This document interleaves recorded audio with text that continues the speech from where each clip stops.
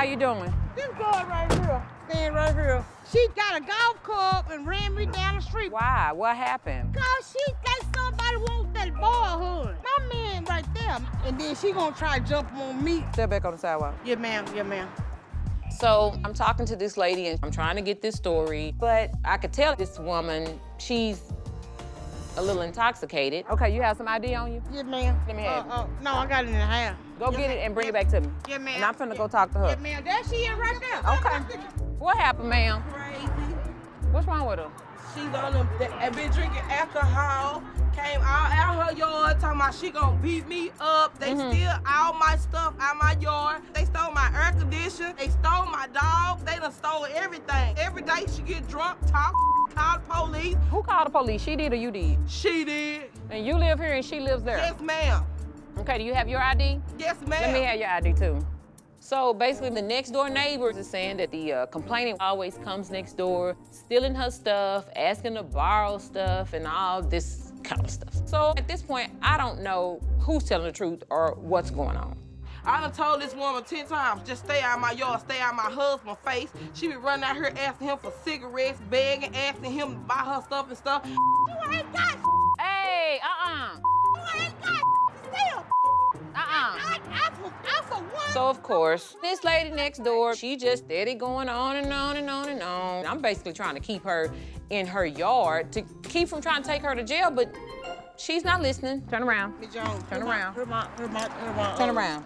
Because you won't be quiet. Yeah, ma'am, I'm sorry. And I told you to stay on the sidewalk, didn't I? Yeah, ma'am, yeah, ma'am. You know why I told you that? Yeah, ma'am. Why? Because you were talking to them. Because you're drunk. And I was trying to help you, but I can't help you. Ms. Jones, I just came Now you done home. came in the street. Yeah, ma'am. Now you know what it is? Yeah, ma'am. What?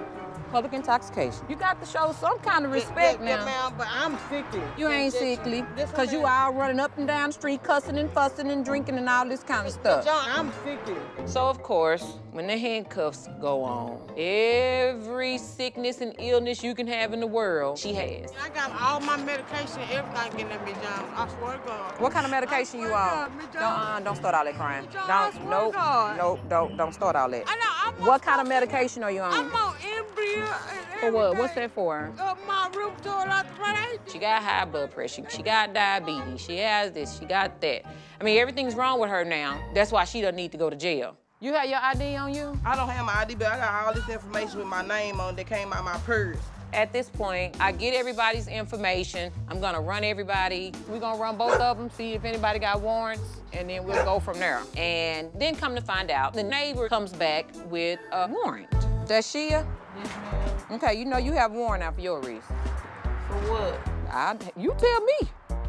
Only way I have one is a ticket. It's a felony warrant. How is it Do you know what that is? Did it say what it was for?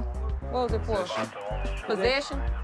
You been in trouble for possession before? Any drugs? No, ma'am. Drug charges? No, ma'am. I don't know why people lie like that, because all we gotta do is put their name and date of birth in the system. Everything they've been to jail for is gonna come up. I ain't never been in no jail for no control stuff. Were you sure you put my name in there, right? Yes, ma'am. Duh. I mean, they think we're stupid. I don't know what it is. I was in a car accident. 18-wheeler hit me from behind. I am injured. I ain't got time for her. Now, all of a sudden, she's sick. Do you keep this on all the time?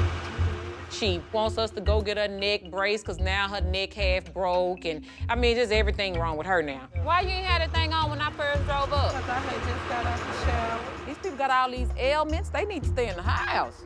They should not be getting into it. You sell somebody jail, boy, everything start breaking down. My neck broke, I'm pregnant, I'm on medication, I got arthritis, I'm blind in one eye, can't hear out one ear, with all kind of stuff. It's just dumb. Y'all need to stop calling the police when y'all know y'all got your own issues. You understand what I'm saying?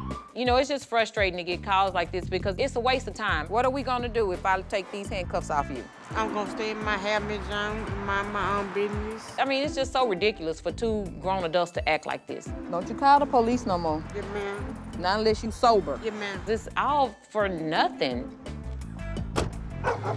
Basically, I'm just a babysitter. I go to these grown people's houses and basically tell them what to do. You don't have to be the sharpest knife in the drawer to just have some common sense. You'd be surprised how many people don't.